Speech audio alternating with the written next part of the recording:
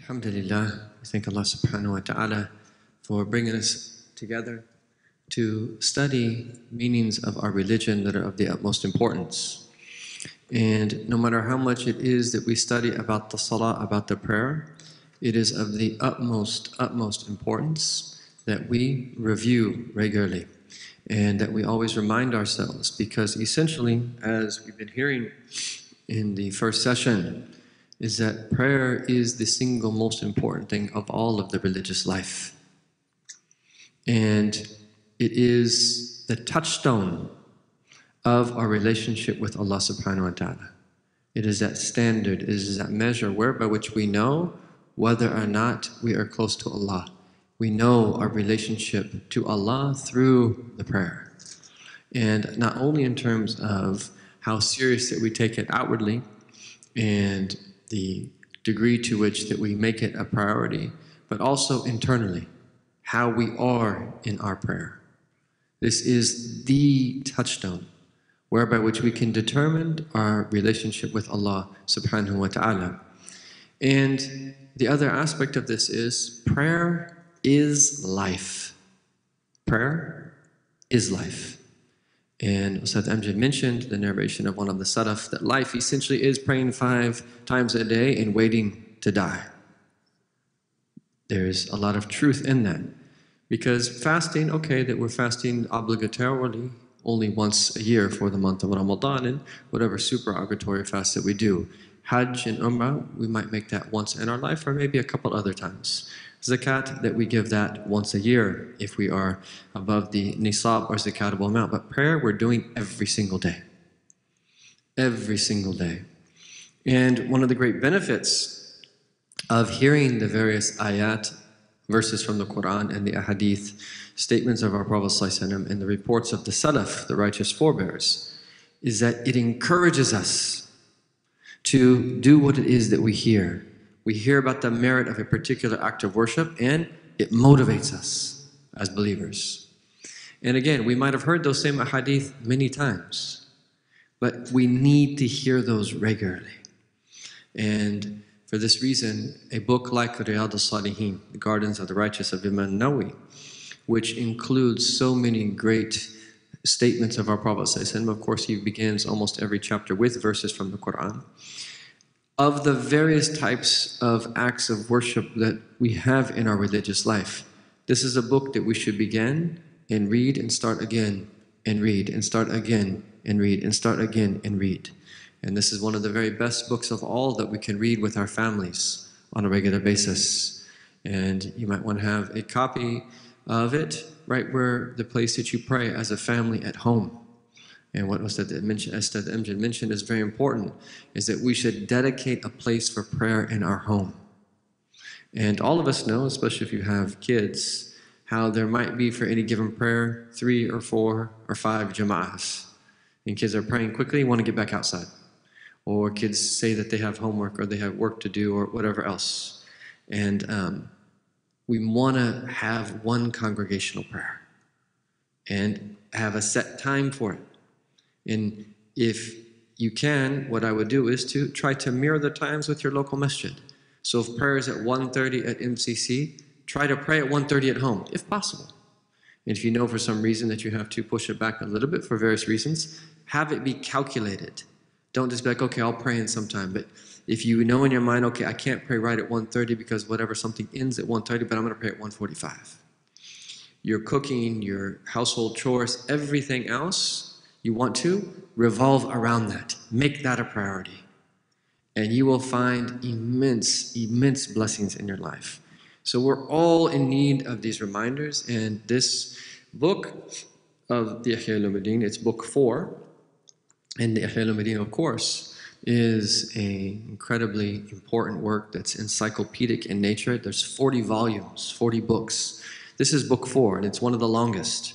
But in these sessions, we're going to be focusing on the inner dimension and how to attain excellence in prayer. And the nature of the Ihya al-Muddin is such, the thrust of it is what is called ilm tariq al-akhirah, the science of the way to the hereafter. And this is something that every Muslim needs. This is just as relevant right now in this moment, 900 plus years after Imam al-Ghazali, as it was in his time. Just as it was relevant to the centuries before him, because in Imam al-Ghazali's articulation of what is known as ilm tariq al-akhirah, the science of the path of the hereafter, he coined this term to indicate what was the reality of the Salaf, what was the reality of those early generations, what was the reality of the life of the Sahaba, what was the reality of the life of the Tabi'een, those who came before, what was their reality? Imam al-Ghazali coined this term to point to that. And it's a very far-reaching term that essentially indicates everything that someone needs to prepare for the meeting with Allah. Everything that someone needs to prepare for the meeting with Allah. And so you have the idea of ilm, which is knowledge, but here I like to translate that as science, because here science indicates that something is systematic. And this is, Imam al-Ghazali is an incredibly systematic thinker. And then you have tariq, which is the idea of traveling a path. So there's an internal motion of the heart where you can't just stand still. You have to struggle, you have to strive, you have to do your best to draw near to Allah. And then the akhirah, ultimately this is about the hereafter. Ultimately, this is about the hereafter. And subhanAllah, when we give prayer, it's the importance that we should in our life. When we return to Allah subhanahu wa ta'ala, there will be nothing greater in our scales than the time that we spent praying for His sake subhanahu wa ta'ala.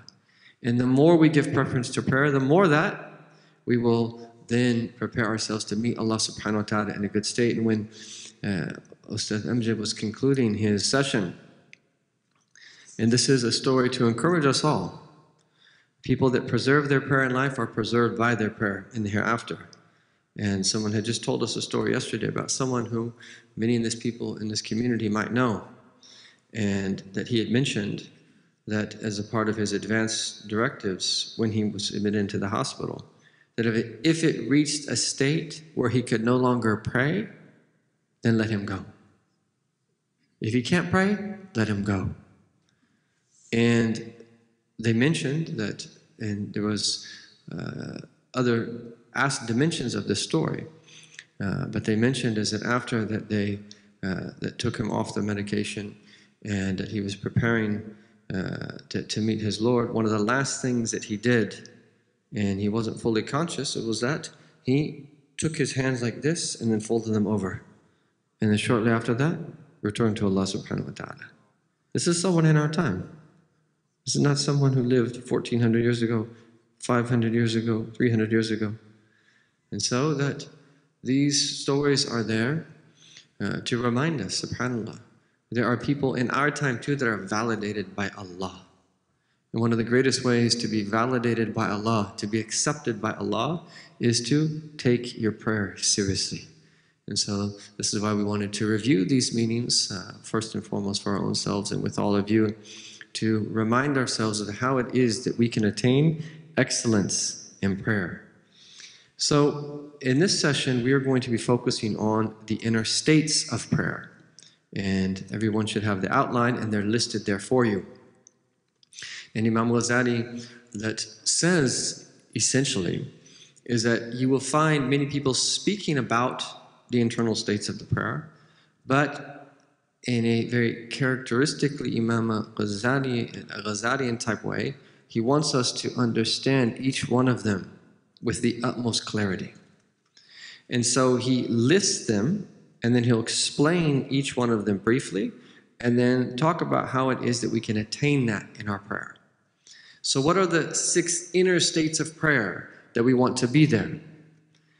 First of all, you have hudur al-qalb, which is translated as presence of heart. Secondly, you have understanding, tafahum. Thirdly, you have exaltation, ta'zeem. And then awe, haiba, hope, or raja. And then haya, translated here as shame. And it could also equally be translated as modesty. And so these 6 inner states of prayer are what we want to be there throughout the prayer. And so it's not that all 6 of these are in every single moment of the prayer. We are going back and forth between each of these states. And so he begins with Hudur al-Qalb. And he says, what does it mean to have presence of heart? And he says, إن يفرغ القلب عن غير ما هو ملابس له ومتكلم به. Is that you free up the heart from anything other than the position that it's in the prayer and what it is that someone is saying. So the essence of presence of heart is that you are aware of what you are doing and what you are saying at every station in the prayer. So in other words, is that the bodily movements of prayer, there's deep secrets in all of them. The prayer itself is combining the worship of the malaika, of the angels. And there are angels who are just standing before Allah. There are angels that are just bowing before Allah. There are angels that are just prostrating before Allah. And all of the different ways that the angels are glorifying Allah. And all of the different supplications and invocations that we're saying in the prayer represent essentially the worship of the angels collectively. What a blessing. And so that to understand that in each position there are special etiquettes that we have. There's a wisdom why we don't recite the Quran in the bowing position or in sujood. Quran is for the standing position. That in the bowing position, there's a particular invocation that is befitting for that. And likewise in prostration. So being aware of the etiquettes of standing, that we're standing before Allah. Being aware when we're bowing. Being aware when we're in prostration. When we go back into the sitting position, which is known as either the iftirash or the tawarruk position. There's difference of opinion about whether you put the left part of your rear on the ground or on the back part of the inner part of your left foot. Is that regardless, it's a position of respect. And we're putting our right foot like this with our toes. This is a position of utmost respect. And this is not a position that people normally sit in. If we sit, we're sitting cross-legged, or we might sit like on our 2 legs, but we don't put up our right foot like that. So this is a position of adab and respect.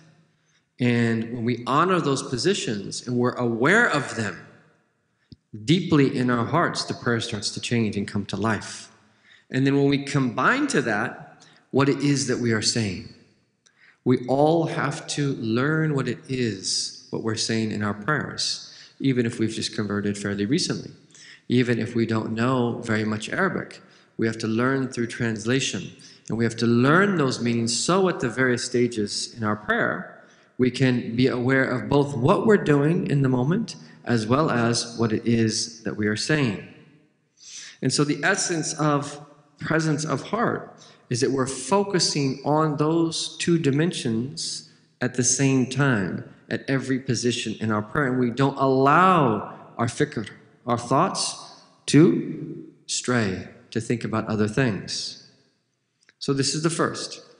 The second is what is called tafahum. This is simply translated as understanding, although this form in the Arabic language, the form of tafa'ul, indicates is that one strives to understand what it is that they're saying. Okay? And given that our mind does stray, it's very easy for our thoughts to start roaming. So tafahum is the process of forcing yourself, challenging yourself, struggling with yourself to have fahm, to have understanding of what it is that you are doing in the moment. And Imam al-Ghazali says is that this is clearly a separate meaning to presence of heart, because someone's heart could be present, but they might not actually be reflecting deeply upon what it is that they're saying. And he says is that وَهَذَا مَقَامْ يَتَفَاوَتُ النَّاسِ فِيهِ. People have various degrees when it comes to this. And that understanding the meanings of what are being recited, you could have 2 people saying the exact same thing, but their understandings that are very different. Someone understands it in a very basic way, others in a much more in-depth way. So if someone's saying Subhanallah, And at a very basic level, they understand that you're glorifying Allah.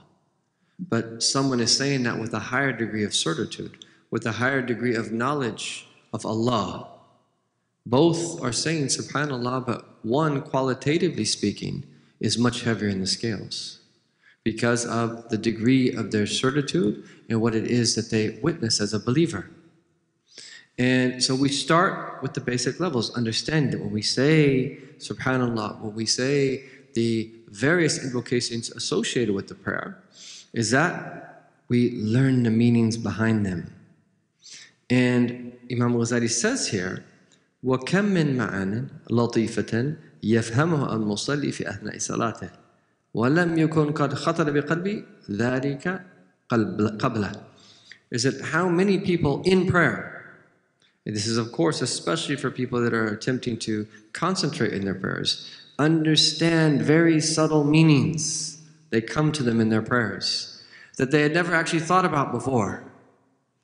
And so because this is the greatest thing that one can do, أفضل الأعمال الصلاة لمواقيتها. The very best of things you can possibly do is to pray in its time, and especially in the preferred times, in the preferred manner, if possible in a masjid, in congregation, and so forth. This is the very best of a'mal. And this is something throughout history, and this is we have to understand all of this.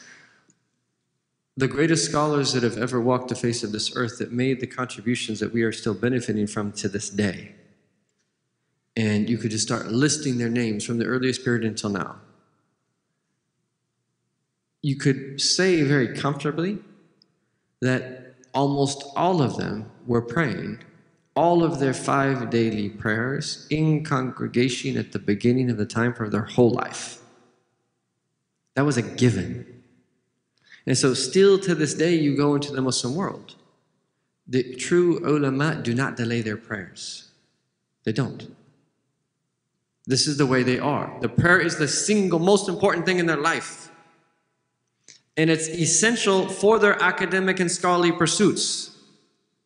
And it's very easy to think that when you start reading, that when you are studying, okay, I'm just going to postpone the prayer a little bit. This wasn't the understanding of the people before us, who made the greatest scholarly contributions in human history, is that prayer was pivotal in their lives. Everything revolved around that. And so they were all, and of course, they were in societies that facilitated this. There were plenty of masajid and mosques for them to attend that close to them and so forth. It was something that you do. You stop, right? And then you go. And Imam al-Sha'rani actually specifically mentions this. He says that if you're reading a book and the adhan goes off, and you think that you're going to attain more by continuing to read, as opposed to respond to the adhan, he says that you haven't understood adab before Allah. Nothing is more important than the moment that you're in. And learning that, and this is unfortunately why, that if we neglect these etiquettes, knowledge can become a veil. And this is one of the very dangerous things of all, when knowledge becomes a veil. And this is the case with religious knowledge. So what about then secular or worldly knowledge? Even more so. So we want to make this a priority. And again, we have challenges in our time. But with a little bit of thought and a little bit of commitment, you'd be surprised the very small changes that you can make that will dramatically change our relationship to the prayer. So he's saying that prayer is this time that we spend where if we're going to receive inspiration from Allah, this is one of the most likely times for us to receive it. And he says, وَمِنْ هَذَا الْوَجْهِ كَانَتْ الصَّلَاةُ نَاهِيَةً عَنِ الْفَحْشَاءِ وَالْمُنْكَرِ. We heard Ustad Amjad quote the verse in the Quran, in Surah Al-Ankabut, after Allah Ta'ala commands us to establish the prayer. وَأَقِيمَ الصَّلَاةِ. Establish the prayer. إِنَّ الصَّلَاةَ تَنْهَا عَنِ الْفَحْشَاءِ وَالْمُنْكَرِ.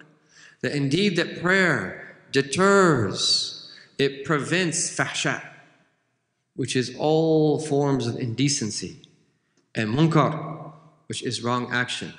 وَلَذِكْرُ اللَّهِ أَكْبَرُ. And the remembrance of Allah is even greater. Indicating too is that yes, you have the prayer, but then it's the remembrance of Allah that we have inside the prayer and outside of the prayer. وَاللَّهُ يَعْلَمُ مَا تَصْنَعُونَ. And Allah knows everything that it is that you do. And so there's something about prayer, is that by spending time devoting yourself to Allah in those few moments, you develop a resistance that carries over outside of the prayer that helps you live the religious life. Just like in Ramadan, when you devote yourself to Allah in that special month, is that there's a blessing that carries over after the month of Ramadan that gets you through the whole year. And were you not to fast the month of Ramadan, and of course if someone has an excuse, the fadl of Allah is wasi', His bounty is immense and great, were you to have fasted if you could have. But the month of Ramadan is extremely mubarak. Even if you're not fasting, there are so many different things that you can draw near to Allah Ta'ala through in that blessed month. That month gets you through the year. And you don't always feel it, because it's not something that we perceive. It's so incredibly subtle. But were someone not to have fasted, yani out of choice, you would have seen the difference in your life. So Allah Ta'ala has given us these opportunities. And just as, for instance, that if you remember Allah Ta'ala a little bit in the morning, and a little bit in the evening, يَكْفِيكَ مَا بَيْنَهُمَا, He will suffice you for the times that are between them. And we heard the hadith in the previous session about praying Fajr in congregation and Isha in congregation, as if you've prayed half, or then if you do both, the entire night. And then another narration is that أَصْبَحَ فِي ذِمَّةِ اللَّهِ بَاتَ فِي ذِمَّةِ اللَّهِ, you were under the protection of Allah. To the extent that Hajjaj, even though that he murdered a lot of people, is that he would ask before that he took someone's life, did he pray in congregation? And even though he was doing something wrong, he didn't want to harm someone. You think that it would make more sense than that, but this is his. But they mentioned he would ask if they had prayed Fajr in congregation, because he didn't want to touch someone who was under the protection of Allah. Subhanallah. And that's like the story of the brigand who was robbing a caravan. And I think it was Sayyidina Ibrahim and Adham, if I'm not mistaken, one of the Salihin, that someone took some, and there was some juice that in someone's saddle, and they mentioned it to the head brigand, that he asked him, he says, do you want some juice? He says, I'm fasting. And so this righteous man looks at him like, you're robbing a caravan, like, you're fasting? And he said that I wanted to leave a door between me and Allah Ta'ala open. I wanted to leave at least one door between Allah and I open. He's robbing a caravan, but he's fasting. And the meaning here is really deep though, because there's a lot of people that are just caught up in certain things. They just find difficulty in leaving certain things. And sometimes we as a community will not encourage them to do the good that they can still do. Right? And so years later, this pious man is in front of the Kaaba al-Musharrafah. And then he looks over and he sees the brigand making tawaf. He says, is that you? And he said that I left the door open between Allah and He accepted me. And He let me in. And this is why I never make anyone despair. And if someone's doing 99 things wrong, just encourage them to do one thing right. Just encourage them to do the smallest little thing, the tiniest little thing. And you never know, especially in our time. Given how difficult things are, is that could be the door for them to turn to Allah Tabaraka wa Ta'ala. So we have hudur al-qalb, which is presence of heart. You're focusing on what you're saying and what you're doing throughout your prayer. Then you have tafahum, which specifically is not only do you have presence of heart, but you are striving to understand the meaning about what it is that you are saying. And then the third inner state is what is called ta'zeem. This is a very important word. I usually like to try to translate it as exaltation. It can also be translated as magnification. There are different ways that you could translate this word, but I like exaltation. And this is a meaning that is beyond both presence of heart and understanding. He said, because you could speak to someone, Imam al-Ghazali always gives us metaphors to understand things. He says, you could speak to someone, but you might not have ta'zeem in your heart for the person that you're speaking to. You might not be honoring them or exalting them. And it's important to say here is that one of the most fundamental principles of the religion is to do what is called and tu'azzam ma'azzam Allah, is that we exalt what Allah has exalted. So we have to differentiate here between ta'zeem and ibadah. There's a difference. When it comes to Allah, we exalt Him and we worship Him. When it comes to His creation, we exalt what He has told us to exalt, but we don't worship it. So we exalt the Kaaba, we don't worship it. We exalt the masjid, but we don't worship it. We exalt Sayyidina Muhammad sallallahu alaihi wasallam, but of course, we don't worship Him. So there's a difference between worship, which is in addition to exaltation that you are worshiping the one worshipped. But exaltation is that state of heart that relates to respect, that relates to honoring. And the meanings of exaltation is that there are certain things that you don't do because the sanctity of what it is that you're exalting. There's certain things you don't do in front of the Kaaba. There's certain things that you don't do to your parents. There's certain things you don't say to your parents. There's certain things you don't do. A masjid is not a place for dunyawi talk. A masjid is not a place for buying and selling. A masjid is not a place for that political discourse. That the masjid is the place to connect you to Allah subhanahu wa ta'ala. And yes, that in sermons and in classes, if you want to have clarity on certain matters, that yes, that part of knowledge is to clarify. But a masjid is a place to connect you to Allah primarily. And there are certain things that shouldn't be done in the masjid. They have to be done outside the masjid. And so forth and so on. So ta'zeem is beyond presence of heart and understanding. It's where even though we are doing something in the position before Allah and we are saying various things, we're in a state of munajah, of intimate conversation, there's also ta'zeem, is that we are exalting Allah tabarak wa ta'ala. And when we're in the bowing position, of course, we're saying, Subhan Rabbi al-Azim, that glory be to my Lord, the Azim, the Great. And think about every time that we say Allahu Akbar, is that ta'zeem? Who are we standing before? We remember that story that Ustad Amjad told us about Sayyidina Ali Zain al-Abidin, the great grandson of our Prophet ﷺ.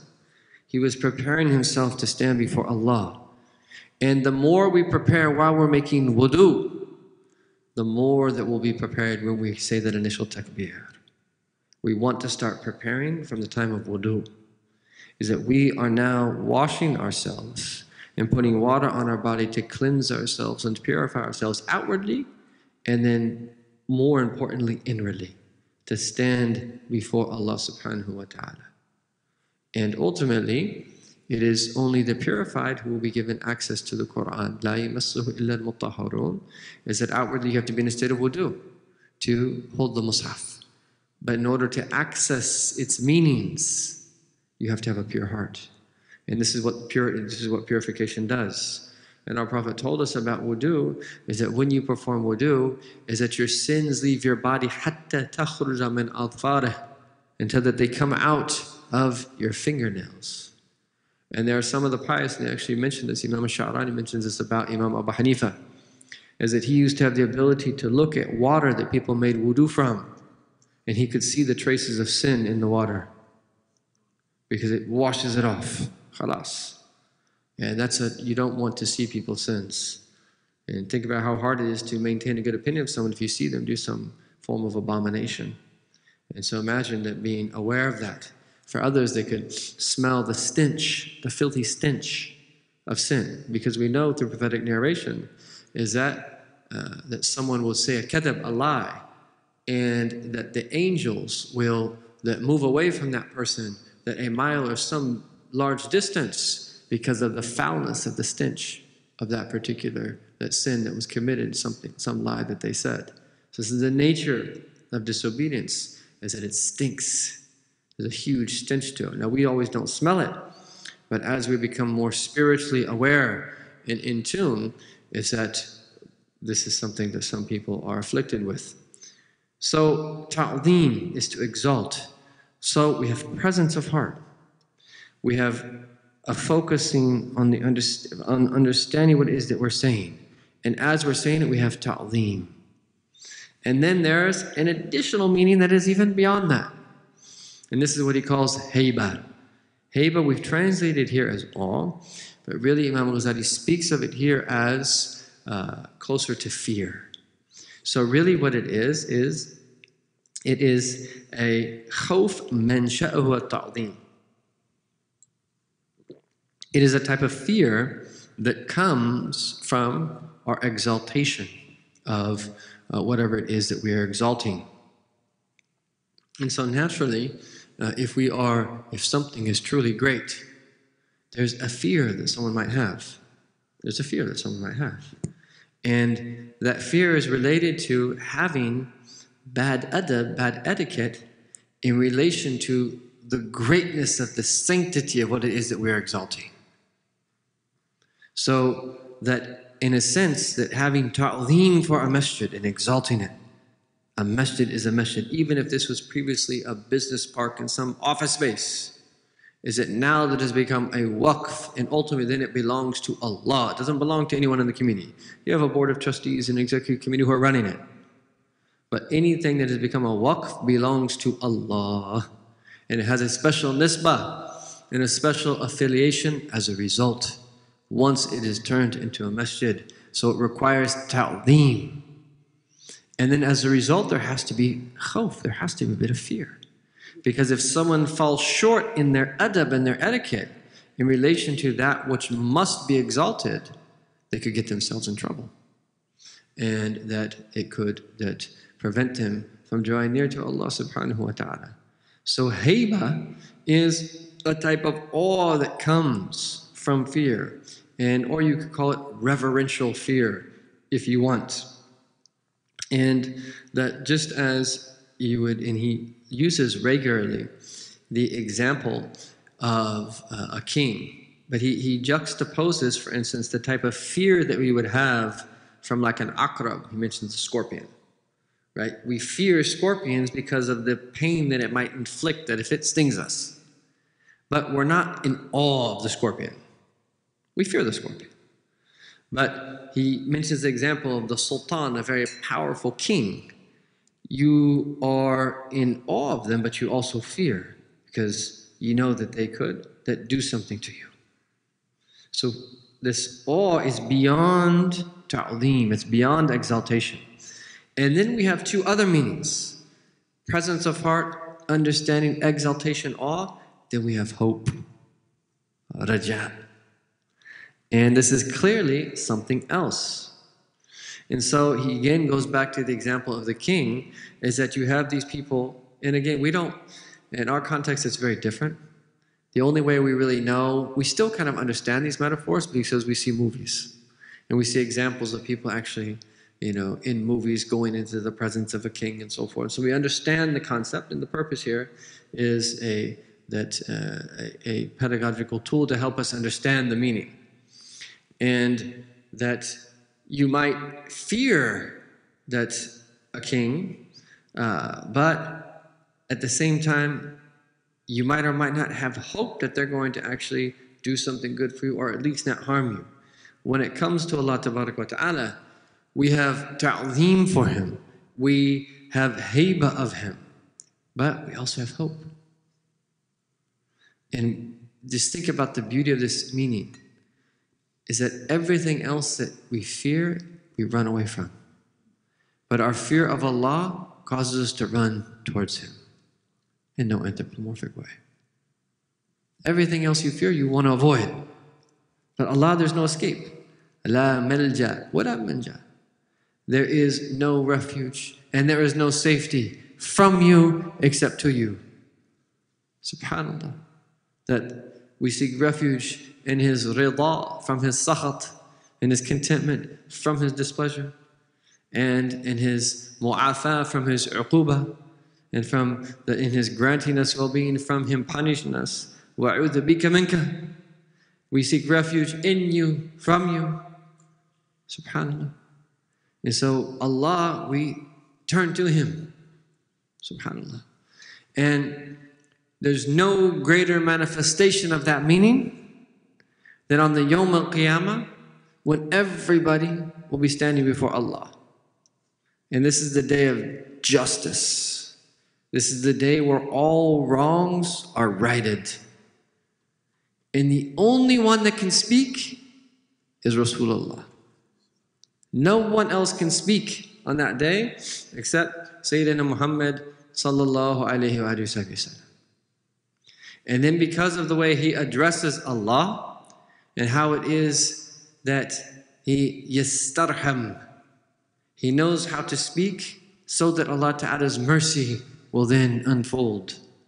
And he says these beautiful, incredible ways of Muhammad, of praising Allah. And then he's told, khalas, ishfa' tu shafa', intercede and you'll be granted intercession. These are the type of qulub that you and I need. These are the type of hearts that we need. Especially in a time where look at how much fasad, how much that wrong there is in the world and what people are doing. Look at the state of the world. And look at the oppression that is happening in the world. And look at what's happening to so many of our Muslim countries. And just, you could start listing, unfortunately, country after country. We need hearts that yastamti rahmatullah, that know how to be, that are means for the mercy of Allah to descend, to come down. These are the type of hearts that we need. And these are the type of hearts that have these meanings. The hearts are, of course, present. They understand what it is that they're reciting, but they have ta'zeem for Allah Tabarak wa Ta'ala. They have haiba of Allah Ta'ala. But despite all of that, they have hope. They have hope. Because Allah wants His servant to have hope. And He wants His servant to have hope in Him. And our hope is in Allah. Our hope is in Allah, not in our own abilities, in our own power or anything. Our hope is in Allah. And if He manifests that any of His names that of beauty is that situation that outwardly we think that we've almost given up on or that are on the verge of despair will completely change instantaneously. كُلَّ يَوْمٍ هُوَ فِي شَأْنٍ سُبْحَانَهُ وَتَعَالَى. He does whatever He wants to do. He raises and He lowers. He's the nafi' and the dar. He is the one who benefits and He's the one who harms. And everything is totally 100% in His control. Even if people of dunya think that they're in charge and think that they can manipulate the world through technology, Allah is in charge. They're not in charge. And He might let them do a little bit, but in the end, He's in charge. And just look at all the stories of the prophets. In the end, all of them were granted victory by Allah. Even that it seemed like it was grim, and it seemed like the other side was going to win. In the end, the prophets always win, because Allah grants them victory. And in the end, this is the state of the ummah of our Prophet ﷺ. Despite now the state of Muslims, and even the wealthiest Muslim countries, that like in the Khalij, for instance, combined, they don't have a GDP like a smaller country in Europe. Just look at the state of poverty in Muslim countries all throughout the world. And what seems to be our powerlessness be in front of these technologically advanced countries with very powerful militaries that seemingly can do whatever it is that they want to do with us. In the end, this is Allah's affair. And all of this could shift in any given moment. The most important thing is that you and I learn how to be. We need hearts that know how to be means to bring about Allah subhanahu wa ta'ala's mercy to His creation. This is how you and I need to be. And part of this relates to hope. Having hope in Allah tabaraka wa ta'ala. And then the last meaning that he speaks about is haya. And translated here as shame. And of course, shame is one of these words that we have to be very careful with. There are certain meanings that is used in a modern psychological context that we don't connect to a religious meaning. But here, this idea of being embarrassed before Allah because of what you've done. And that's the meaning here of shame. Is that where we've done things where we realize we shouldn't have done them. Forget about the cultural context and being shamed in a cultural context. That's not what we're talking about here. Just put all that aside. This is shame before Allah, where you've done something shameful. You've done something reprehensible. You've done something blameworthy before Allah Tabaraka wa Ta'ala. You've fallen short.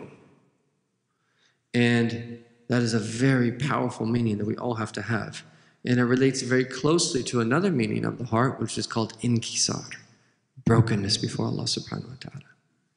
And so when we combine these 6 meanings in prayer, this is what's going to give life to the prayer. These meanings are the ruh as-salah. This is the spirit of the prayer. This is the life of the prayer. This is, to the degree that we have these meanings, will be to the degree which our prayer weighs heavily in the scales. The more we have the presence of these meanings in our prayer, the heavier that single prayer will be in the scales. And again, you could have 2 people do all of the same things outwardly, but to the degree that one person or the other does or does not connect to these meanings will be to the degree which their prayer is accepted and heavy in the scales. So then what Imam al-Ghazali does, he talks about them in a little bit more detail about how it is that we can acquire these meanings, and this is really, really important. So he starts, of course, with hudur al-qalb, the inner state of presence of heart. And Imam al-Ghazali is very precise. He says, "Inna hudur al-qalb sababahu al-himma." The cause that will lead us to have presence of heart in prayer is our himma. What is our aspiration? And here you could even almost translate that as, what is the direction of our heart? What is really important to us, even. All of that's included in this meaning here of himma, which is essentially translated as our spiritual aspiration. Because he says, فَإِنَّ قَلْبَكَ تَابِعٌ لِهَمَّكَ. Your heart will follow what it deems to be important. Your heart will follow what it gives preference to, what it is focused on. فَلَا يَحْضُرْ إِلَّا فِي مَا يُهِمَّكَ.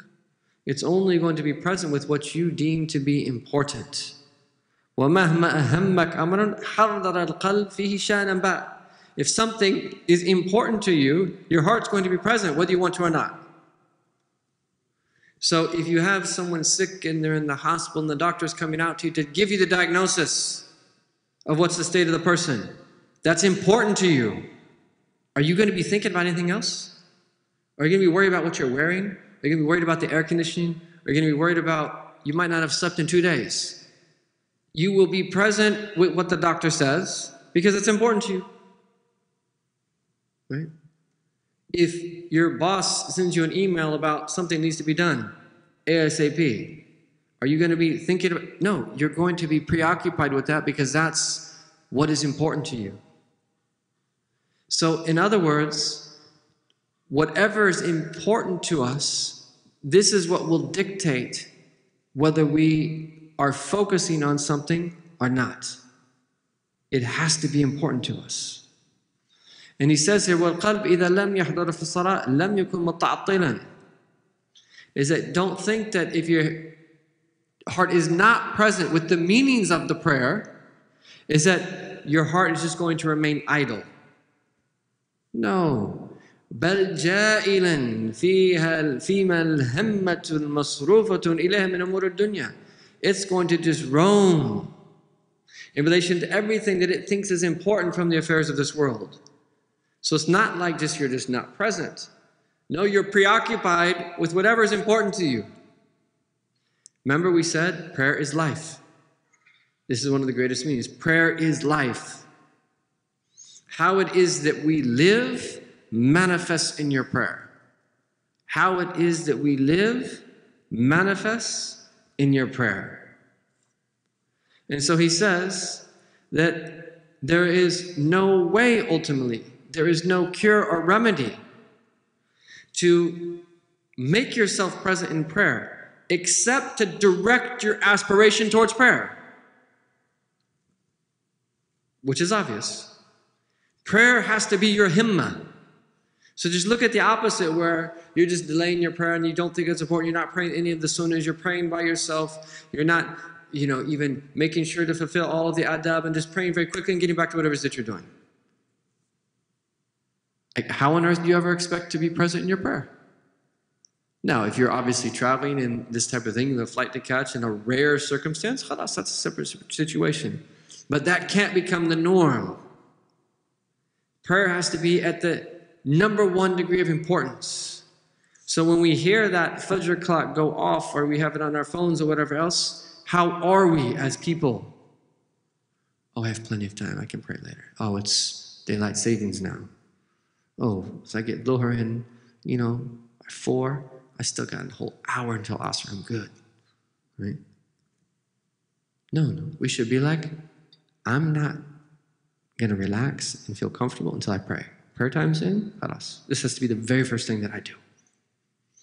And especially young people, if you get used to that from now, there's no greater gift you can keep with you your entire life than that. Adhere to the prayer. And I guarantee you, if you make the prayer a priority, Allah will facilitate you in a wondrous way, ways for you to pray. Guaranteed. It's not my guarantee, but this is that something that is mujarrab and tested. If you live for Allah, Allah will facilitate everything for you. And so, there's no other solution other than to direct your himmah, your aspiration towards prayer. But then he says, وَالْهِمَّةُ لَا تَنْصَرِفُ إِلَيْهَا مَا لَمْ يَتَّبَيَّنْ أَنَّ الْغَرَضَ مَطْلُوبٌ مَنُوطٌ بِهَا. Is that you're never going to be able to direct your aspiration towards prayer unless that you are convinced that this is something that you actually need, that this is in your own benefit. وَذَلِكَ هُوَ الْإِيمَانُ وَالتَّصْدِيقُ. And that requires that we have iman, belief, بِأَنَّ الْآخِرَةَ خَيْرٌ وَأَبْقَى. Is that the hereafter is better and more everlasting and everlasting. وَأَنَّ الصَّلَاةَ وَلَسِيلَةٌ إِلَيْهَا. And that the prayer is the greatest means to attain that. فإذا أضيف هذا إلى حقيقة أن بحقائق الدين ومهماتها حصل من مجموعة حضور القلب في الصلاة. And if you combine to that a knowledge of the lowliness of this world, then you will then be able to have presence of heart in your prayer.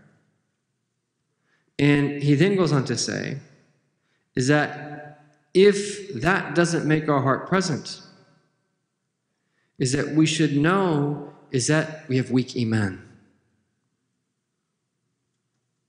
So that, in other words, if we go through what he's saying here, is that we recognize the most important thing of all is the hereafter. And we believe in the hereafter. A belief so strong that we're motivated to prepare. And we recognize that the most important thing of all after testifying La ilaha illallah Muhammadur Rasulullah is our prayer. And that's what we need for the hereafter. We all know that ilman, knowledge-wise, but is that our state?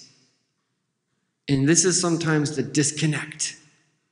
Is between what it is that we know and our state.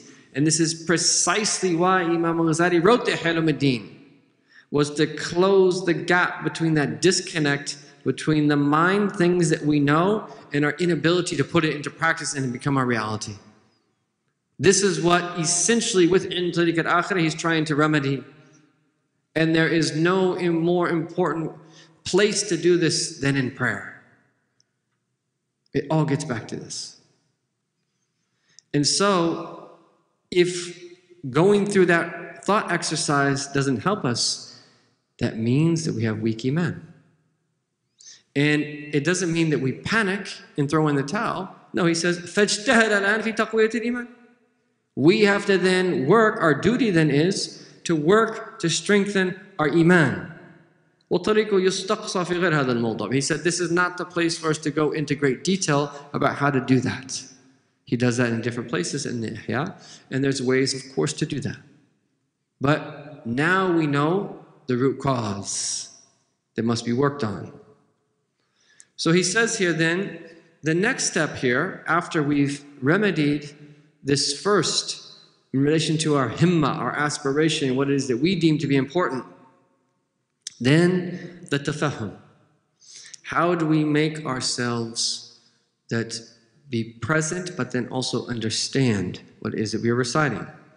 And he doesn't mention the most outward and apparent aspect of this, which is to familiarize ourselves with what we recite in prayer, and to learn the Arabic of it, to learn the translation of it, and to memorize it. All of that, I think he's assuming that people have done or are actively doing.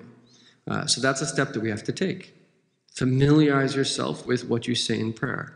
Learn the meanings of it in whatever language. And of course you're saying in Arabic, but then you bring to heart the meaning of it, even if it's in a different language. And he says, is that the remedy for understanding is similar to the remedy for making our hearts present. But you add to that to focus what it is that you are reciting on and trying to understand it by the daf' al-khawatir al-shaghila, is that you repel your inner speech that is trying to preoccupy you. The khawatir literally are thoughts. And you have to be careful. So you'll be in prayer and you'll be concentrating. Then all of a sudden, you'll think about something else. And then if you're not careful, it just takes you and it takes you and it takes you and it takes you and it takes you. Right? You're in prayer and all of a sudden be like, I can't believe he said that. I can't believe she did that. Right? You're reciting, but then all of a sudden, and then it arouses an emotion. Right? Where you get like angry, or you get bothered, right? And you're in prayer. And the next thing you know, right? Or in the realm of sensory, is that we have to be careful about what we let into our senses. And there's a difference between just driving by and looking at a billboard and quickly looking down, as opposed to fixating our eyes on it. When you fixate your eyes on something from the sensory, it's much more likely you're much more likely to think about it. And so you might be in prayer and then you just can't get that image out. I mean, all of us have prayed after watching a sports game or watching a movie or something like that. You're thinking about scenes in that movie. You're thinking about scenes in a movie in your prayer. We all know that, right? You know, if you try to pray at halftime for the NBA finals or the semifinals, right? You're thinking about what it is that you just saw. It's almost impossible not to. Even if you're focused, it comes to your thoughts. So we have to be very careful with these types of things.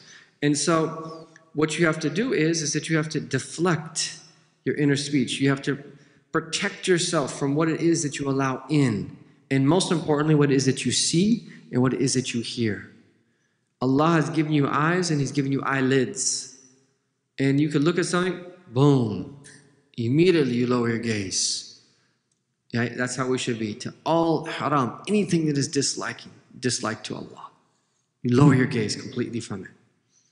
And that actually might be physically lowering your gaze, or sometimes it means whatever you have to do to turn away from it, sometimes it's just closing your eyes. But remember what Ustad Amjad said, is that those thoughts that come to your heart, is that the quickness that we traverse on the sirat, the traverse is to the degree which we turn away from things that are displeasing to Allah. And then when our nafs is in a lower stage, your nafs might want to look at that thing. It might want to engage in that thing. But your mind like, no, I know it's bad for you, but your nafs is pulling you in that direction. And in that moment, there's nothing else you can do other than just to be strong, reliant upon Allah, and turn away. And then the more you do that, the easier it gets. That is the essence of deen. Right there, that's the essence of religiosity. Is in those moments where you're being pulled in a direction, just for Allah only, to be strong and to resist. And sometimes it's hard. And sometimes it's like swallowing bitter medicine that you don't want to take. But there's nothing greater with Allah than that. And if you do that time and time again, it gets easier, and it gets easier, it gets easier. And then you might slip, and then a tribulation comes your way that to remind you, La ilaha illallah, and then you get back on course. Allah is merciful subhanahu wa ta'ala. And so then he says here, is that وَإِلَاجْ دَفْعِ الْخَوَاطِرِ الشَّاغِرَةِ, the way that we remedy the thoughts that we have, which is really, you could also say your inner speech, although your thoughts include what your inner speech doesn't include, because your inner speech is really the thoughts of the ego, your egotistical thoughts from the nafs. But the other khawatir include also the demonic insinuations. Is that قَطْعُ مَوَادِهَا. In other words, is that you uproot the sources of those various thoughts. And what he says here, what I mean by that is النُّزُوعَ عَنْ تِلْكَ الْأَسْبَابَ الَّتِي تَنْجَذِبُ الْخَوَاطِرُ إِلَيْهَا. Is it looking at all of the means that once you uproot your connection to those things, is that the sources of those thoughts are now gone, so that they are significantly less. And that gets down to the meanings that we mentioned to you outwardly about being careful what we let in from the realm of the sensory. But then he says at a deeper level as well, is that our traits of the inner states that we have. So he mentions here specifically, mahabba. What do we love? فَمَنْ أَحَبَّ شَيْئًا أَكْثَرَ ذِكْرَهُ. If you love something, you will mention it often. That's all there is to it. If you love something, you will mention it often. If you love California, you'll talk about California all the time. If you love spring, you'll talk about spring all the time. If you love a particular plant, that you'll probably get it in your home and talk about it and have it in your backyard all the time. You will speak often about what it is that you love. So in addition to the outward dimension, we also have to be careful about what it is that we let our hearts love. And that's not always so easy. That's a little bit ambiguous, the way that our aspiration is ambiguous. We have to work on that. And to make sure that our heart loves what should be loved. But this is getting down. This is why, again, prayer is life. This is uncovering for us, and what a blessing. This is uncovering for us these things that are so fundamental to the human experience, of things that we absolutely need. So then, ta'lim. And he says that this is a state of heart that comes from two different types of knowledge. The first is the knowledge of the majesty of Allah and His greatness. So we have to learn about the majesty of Allah. We have to look at the explanation of the name of Allah, Al-Azim, the name of Allah, Al-Majid, all of these great names of Allah. And alhamdulillah, we even have translations of the Asma al-Husna, that we can learn about these great names of Allah subhanahu wa ta'ala. The great, the glorious, Dhul Jalali wal Ikram, the possessor of majesty and generosity. And this is from the foundations of our faith. And that we think about one of the great ways to do this, and Imam al-Ghazali mentions this as a way to make your heart present in prayer. You think about everything that Allah created. And modern science actually helps us in that. I mean, you didn't need to be a scientist to reflect upon these matters ever, because it's enough just to think about what it is that you see. But now think about what it is that we know. Not experientially, but some of it are through images, through the microscope or through the telescope, and some of it through mathematical equations, because math is the language of science, so we understand the vastness of Allah's creation and the 200 billion galaxies that are in our known universe, and the incredible intergalactic distances that are out there, and just the sheer distance from planet Earth to the sun, and how big Earth is, and that we are rotating on our axis and orbiting the sun, both of which is moving extremely fast, but because Earth is so large, we don't feel it. We don't feel like we're even moving. This is amazing. And you start to think about all of these things. And Allah subhanahu wa ta'ala is creating that and recreating it every single moment. He's fully in charge of everything. That is amazing. That should strengthen your faith. And that should cause you to have ta'zeem for Allah. The creator of the heavens and earth is the one you're standing before in that moment. And nothing centers you and nothing orients you more than praying to the Lord of the heavens and the earth. Outwardly, we orient ourselves towards the Kaaba. Tamam? But inwardly, your orientation is towards Allah. Wajjahtu. And in the Shafi school, we do the dua al-istiftah. The opening supplication is, after saying Allahu Akbar kabira wa hamdulillah kathira, then we go on to say, Wajjahtu wajhiya lilladhi fatara samawati wal ard. I have directed my essence, your wajh is your face, but it's also your internal essence, to the originator of the heavens and the earth. SubhanAllah. That's what we're doing when we stand up to pray. And so you go through these thought exercises to help you to have ta'zeem of Allah. But he says then also that you want to combine with that ma'rifatu haqarati nafsi wa khissatiha wa kawniha abdan musakharan marbuban.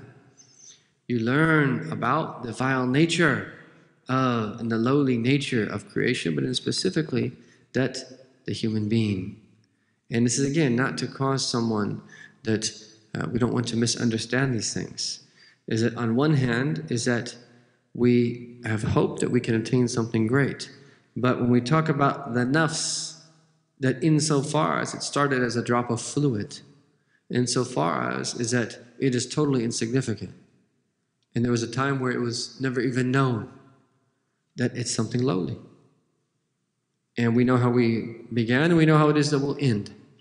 And so from that perspective, is that we don't see anything as being special except insofar as Allah has made it special.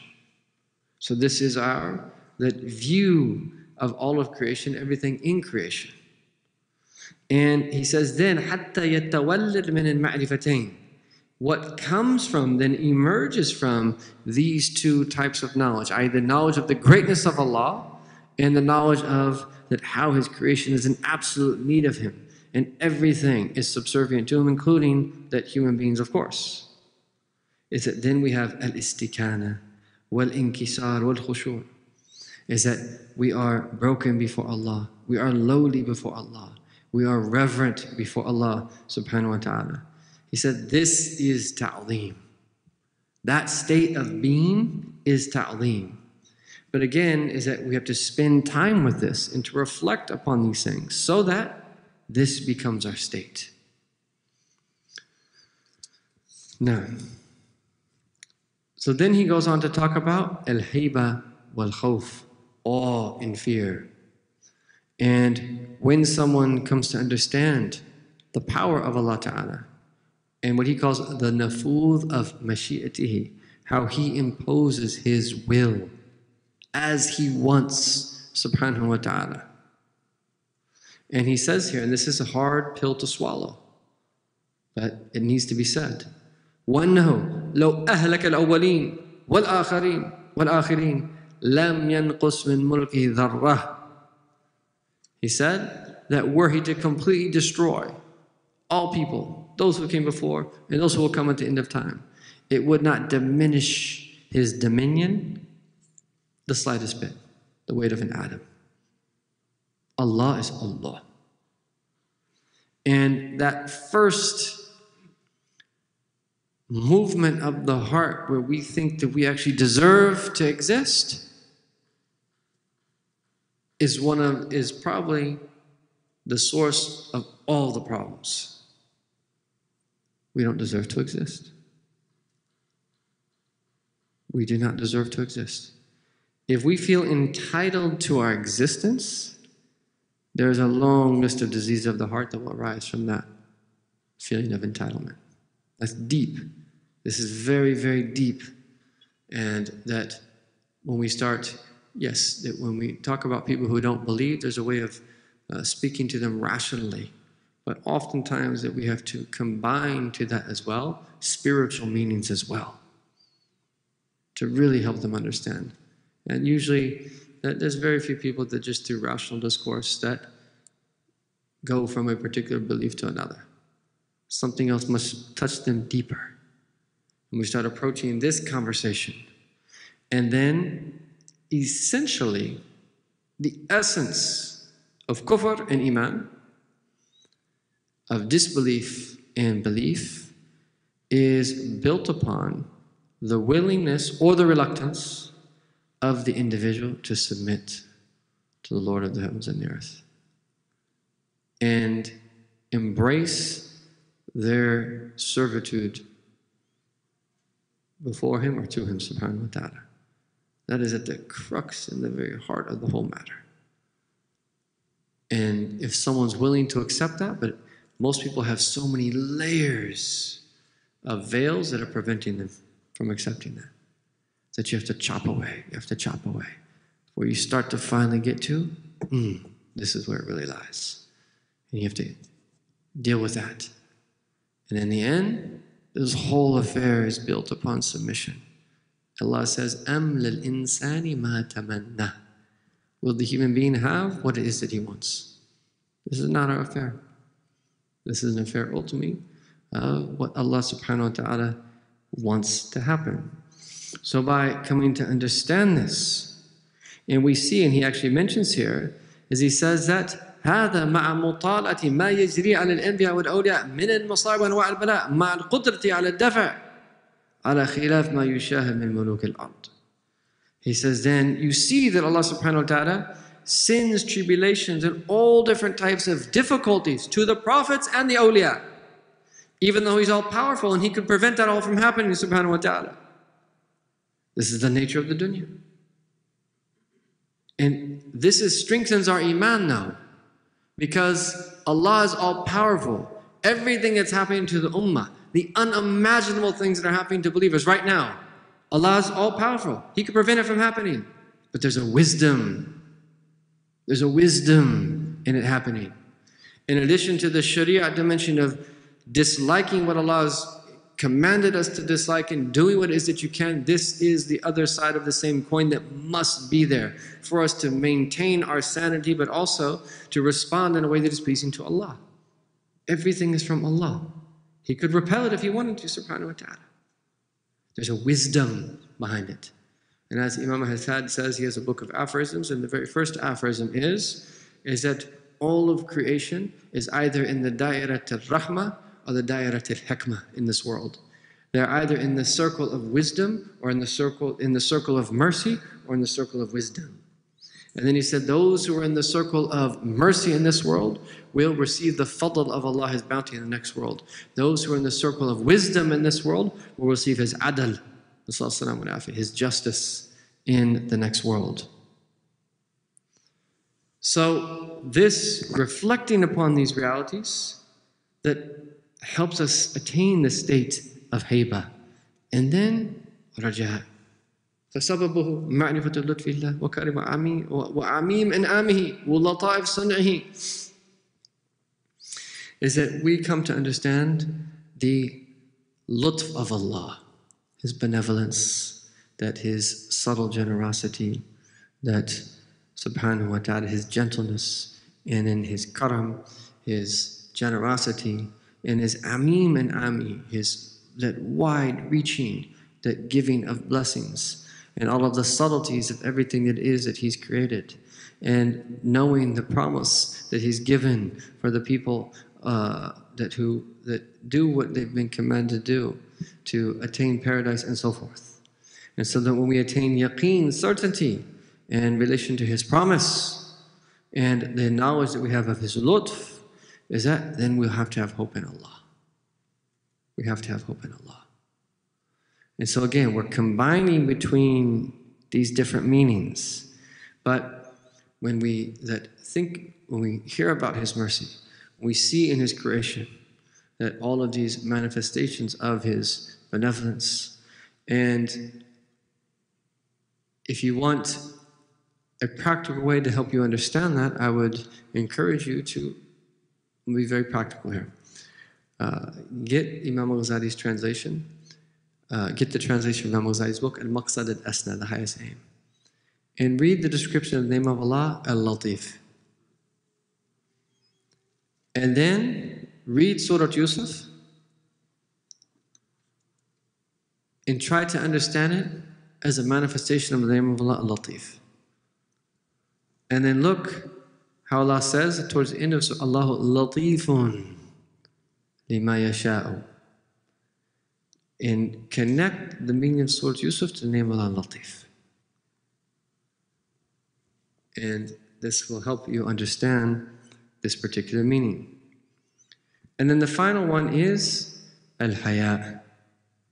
And the way we do this is going through this thought exercise of realizing how we've fallen short in worship and how we're unable to fully uphold the haqq, the right that Allah Ta'ala has upon ourselves. And we combine with that a knowledge of our faults and that all of the things that we've done wrong and how we're inclining to the things of this world. Is that when we reflect upon those things, necessarily is that we will have a state of shame come before Allah. That we will be embarrassed before Allah.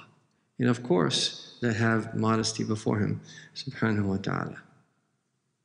So then he says, فَهَذِي أَسْبَابْ هَذِي صِفَاتِ.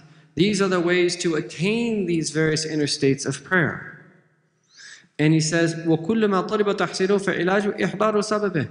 Is that if you want to attain any of these states, you have to go about the causes that will then lead to them.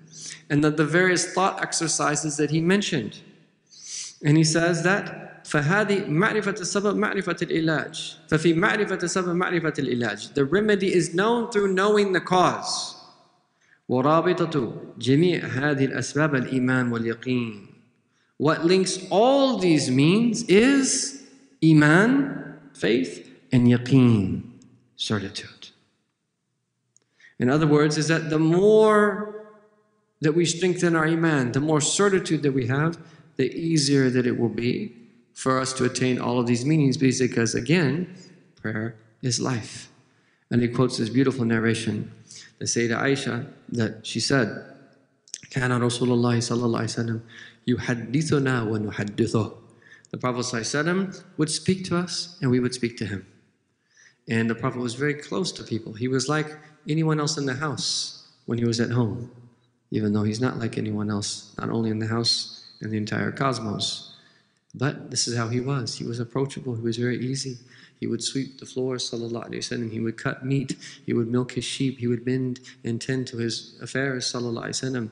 He would help around the house, that he would mend his own sandals and so forth. He was very approachable. Anyone could that speak to him, sallallahu alayhi wa sallam. He would speak to them. And that if they would speak about worldly affairs, he would speak about worldly affairs. He would remind them at the same time about the hereafter. And they used to say, كَانَ يَتَخَوَّلُنَا الْمَوْعِدَةِ. From time to time, he would admonish us. Right? Because if you just tell someone day in and day out, you tell your kids 7, 8 times a day, they just eventually let's go deaf to what you're saying. Right? You have to know when to say what and to what degree and so forth. But فَإِذَا حَضَرَتِ الصَّلَاةِ فَكَأَنَّهُ لَمْ يَعْرِفْنَا وَلَمْ نَعْرِفُ. But once it came time for prayer, it was as if he did not know us and we did not know him. This is the time to stand before Allah subhanahu wa ta'ala. And to the degree that we reflect these meanings, these 6 inner states of prayer in the heart, will be to the degree that we are giving the prayer that its haqq. And that in closing, there's this beautiful statement Imam al-Ghazali includes part of it, but it's originally from Qut al-Qulub. They say, إِنَّ الْعَبْدِ يُحْشَرْ عَنْدَ الْمَوْتِ مِنْ قَبْرِهِ عَلَى هَيْئَتِهِ فِي صَلَاتِهِ. This is sufficient of proof and a motivating factor for us to take prayer seriously. A servant will be raised after death from his grave according to his hay'ah, how he was in prayer. من السكون والطمأنينة. To what degree were they present in their prayer, and such that they had stillness and tranquility in their prayer. وتكون راحته في الموقف على قدر راحته وتنعمه بالصلاة. So imagine يوم القيامة, which is subjectively from 2 light rak'ahs to 50,000 years. People experience it somewhere in that realm. Is that your raha, your repose on the Day of Judgment will be according to that your repose in prayer. In other words, that the more that we have tana'um, that we actually enjoy praying, the more that we find pleasure in praying, the more that we are comfortable praying, the more that we have presence of heart in our prayer, that will directly translate on Yawm al-Qiyamah to how it is that we experience that day. The more repose we have in prayer, the more repose on Yawm al-Qiyamah. Is that the more that we enjoy our prayers, the less that we'll fear on Yawm al-Qiyamah. It directly relates to how we are in prayer. وَرَوَيْنَا مَعْنَ هَذَا and Abi Hurairah, this is a mawquf, that meaning that is narrated by one of the Sahaba, by that Abu Hurairah. And Imam al-Ghazali says, وَلَقَدْ صَدَقْ, so he's told the truth. And then he quotes the meaning of a hadith, the hadith in Sahih Muslim, يُبْعَثْ كُلُّ عَبْدٍ عَلَى مَا مَاتَ عَلَيْهِ. Every servant will be raised according to how it is that they died. Right? Their state when they died will be how they're raised. And so that if we love prayer and enjoy prayer and start to find the halawa in the sweetness of prayer and find pleasure in the prayer, the way we experience Yawm al-Qiyamah is going to be very different than the way we've experienced it, were we to have been deficient in that. So this is why we come together to study these meanings, in hopes that we attain something of the reality by the power of Allah subhanahu wa ta'ala. May Allah ta'ala give us tawfiq and to us to understand and to give us all of these inner states of the prayer in ways that He gifts the elect of the awliya and the salihin. May Allah ta'ala have mercy upon all of us, forgive us all our sins, and to remove all of the veils and all the obstacles between us and attain degrees of closest to Him subhanahu wa ta'ala. Wa sallallahu ala sayyidina Muhammadin wa ala alihi wa sallam. Walhamdulillahi rabbil alameen. I apologize for going over. And we will continue back, as I understand, after Salah at 1:45, correct?